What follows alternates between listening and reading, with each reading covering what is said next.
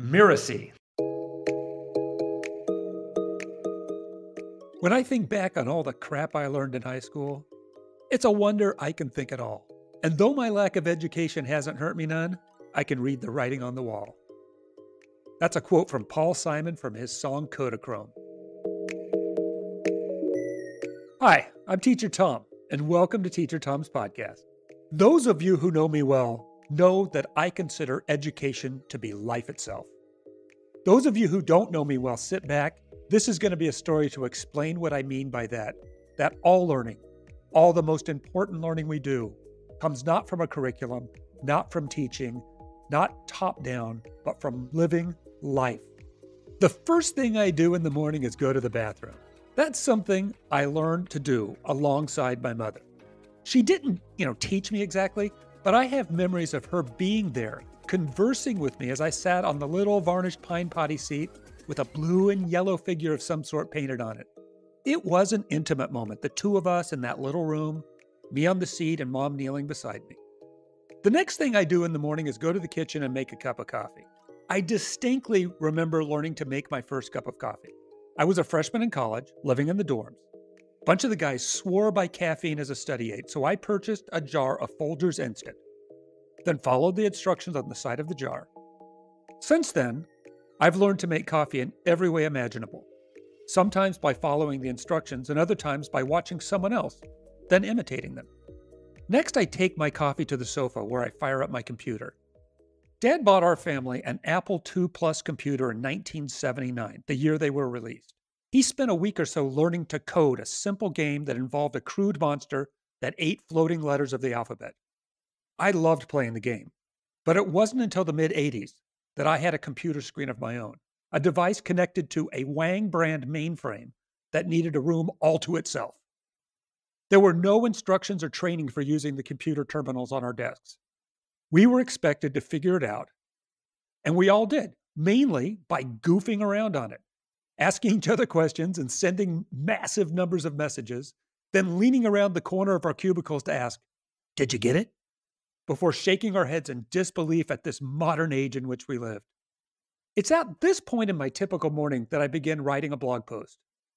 It's impossible to pin down when I learned to write, although it logically came along with learning to read, which happened for me over the course of my first grade year. Mom had read to me at home from picture books, and I guess I just picked up some of it because, as it turned out, I could read anything Miss McCutcheon put in front of me over the course of that year.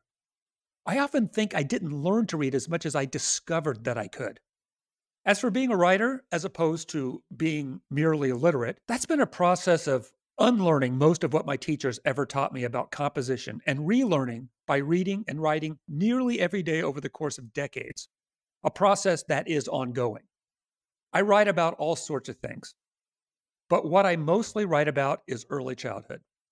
I took a couple relevant university courses back in my early 20s, and then a couple more 15 years later, but almost everything I've learned about early childhood education has been on the job. First as a babysitter, then as a children's baseball coach, then as a parent with a child enrolled in a cooperative preschool, and finally as a classroom teacher myself. I've learned from books, blogs, conferences, mentors, colleagues, and mostly from the children themselves. This too is an ongoing process. My point is that here I sit, a man who holds a high school diploma and a university degree, the definition of an educated man, but most of the learning I actually use in my day-to-day life came from life itself, not any sort of curriculum.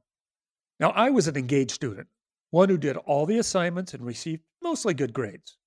But the only aspects of my nearly 2 decades of schooling upon which I regularly rely are the proposal writing vocational skills I learned as a college senior and the memories that guide me in what not to do as an educator. When I would complain about the irrelevance of my school's curricula as a student, adults would assure me that it was all necessary foundational learning. But looking back on all those tedious writing exercises, those worksheets, those nights of grinding through mathematical equations, I see little connection to the educated man I am today. I don't think those adults were lying to me exactly. I believe that they believed the myth of foundational learning, just as most adults continue to believe it today. It would be a horrible thing to finally admit that all those years, over all those generations, have been wasted. So we cling to these unproven ideas about how learning happens because to admit otherwise would send shockwaves through society.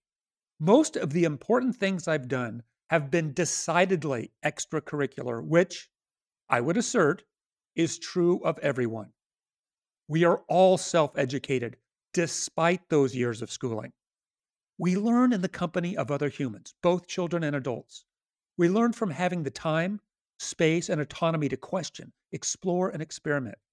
We learn when we find ourselves in stimulating environments, especially those we are free to manipulate. We learn when the adults in our life love us and have our best interest at heart.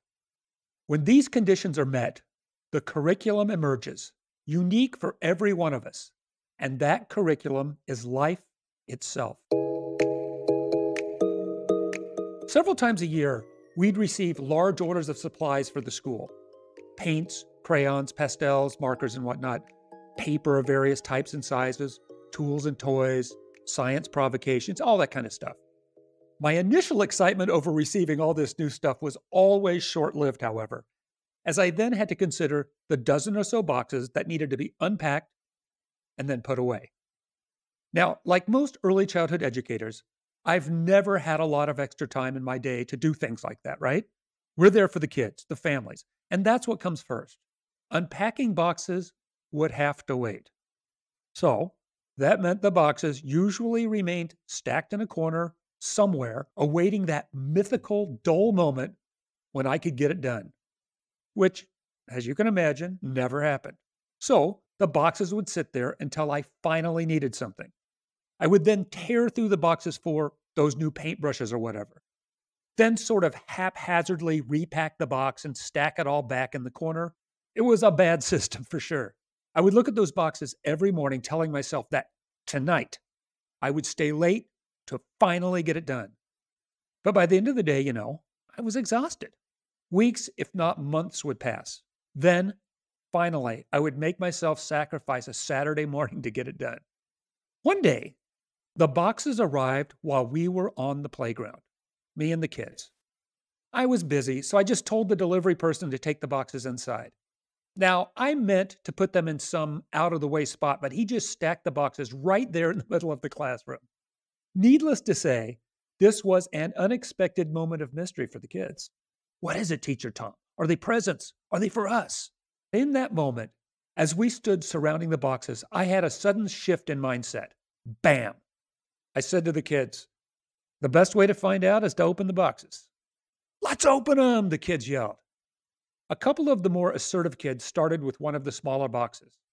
I knew from experience that it contained either 4 gallons of tempera paint or 4 gallons of white glue.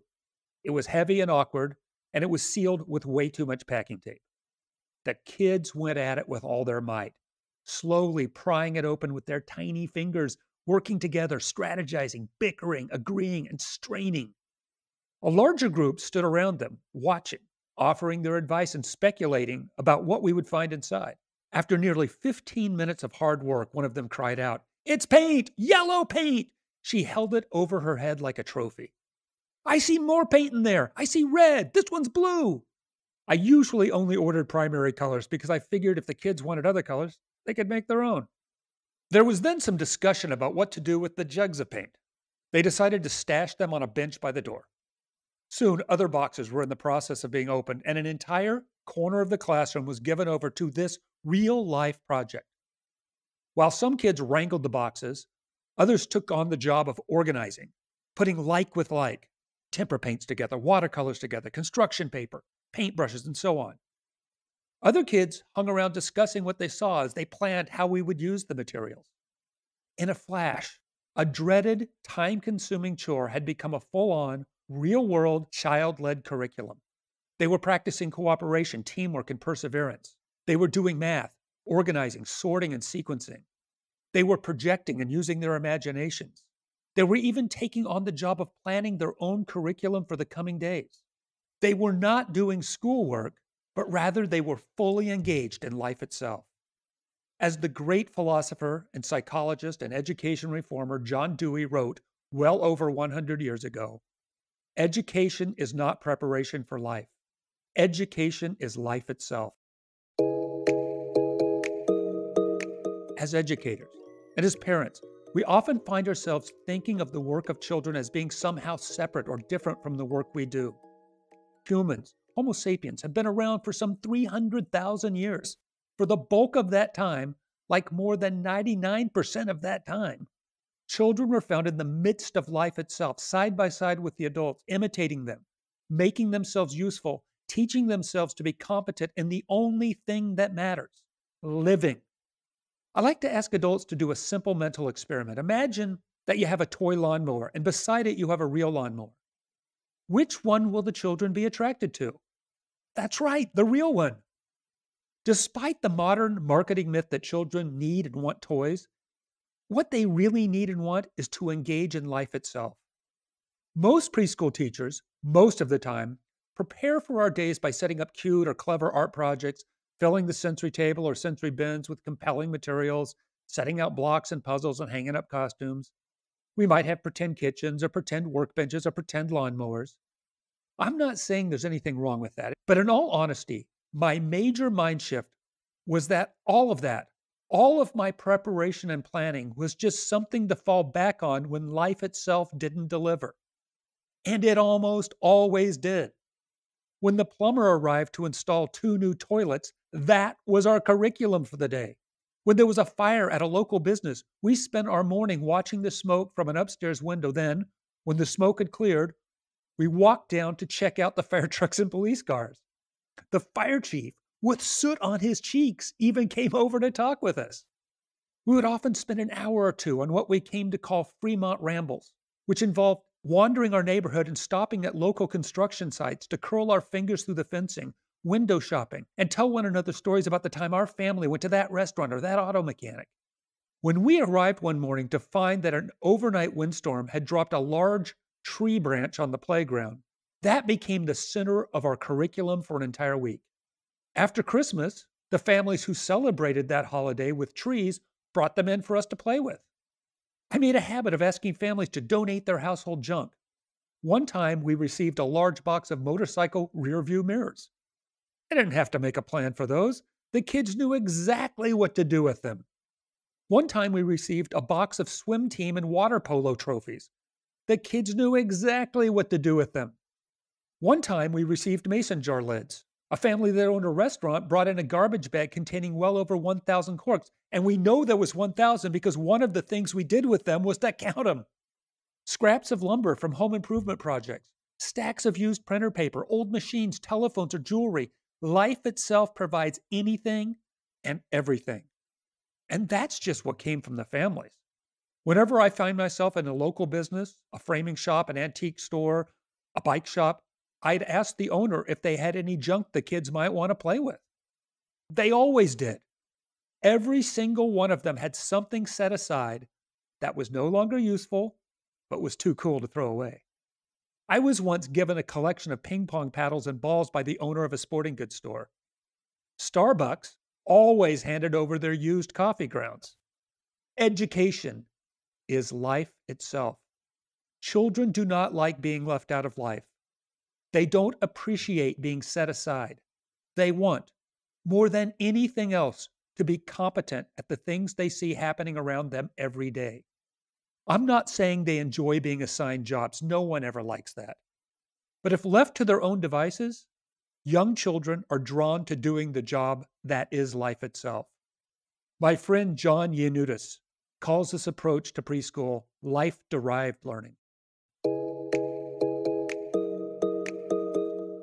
Today, as a teacher, whenever I find myself confronted with something I'd rather not do or don't have time to do, my first thought is, maybe the kids can do it. One day, life itself caused me to be so late to school that I arrived along with the kids. I was a little out of sorts because I'd not had a chance to do any of my usual preparations, but it really didn't matter. I just asked the kids what they wanted to do, and then, together, we made it happen. Even things like assessments can be turned over to the children. What are you good at doing? What do you want to be good at doing? That's it. The answers to those questions, what are you good at doing and what do you want to be good at doing, are the only answers that matter when life itself is the curriculum. That's it for this episode of Teacher Tom's podcast. I can't tell you how grateful I am for your support. Thanks for playing with me.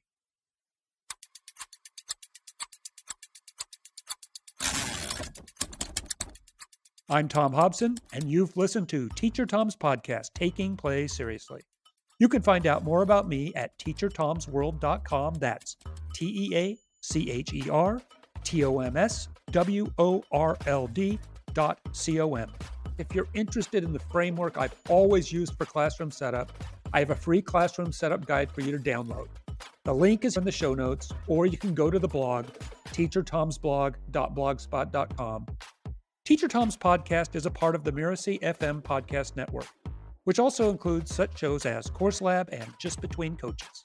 Stay tuned for more fun episodes by following us on the Mirasee FM YouTube channel or your preferred podcast player. If you found today's insights valuable, take a moment and leave us a starred review. It'll help us reach more people like you. Again, thanks for playing with me, and I'll catch you in the next episode.